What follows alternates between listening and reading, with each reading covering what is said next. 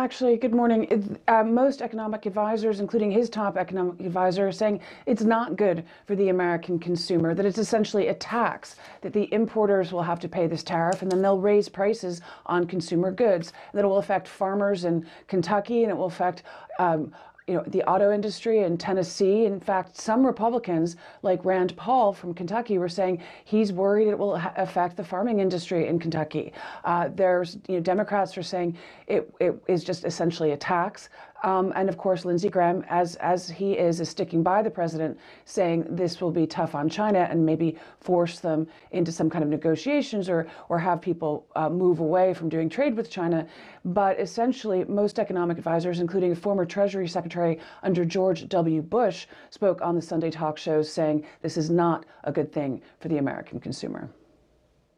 So is there any resolution between China and the US in sight, Courtney? Well, you do have two imposing, stubborn figures. President Trump, who's tweeting away, saying they're not going to back down, and that China did. And then you have Chinese leadership, which is also going to be very strong. And the question is this going to be a standoff or a face-off? They will be meeting potentially at the G20 summit in Japan a month away.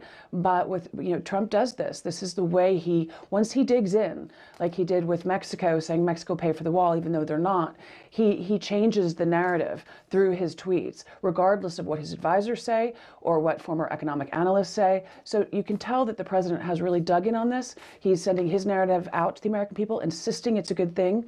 And he's not really creating any alliances or any dialogue at this point.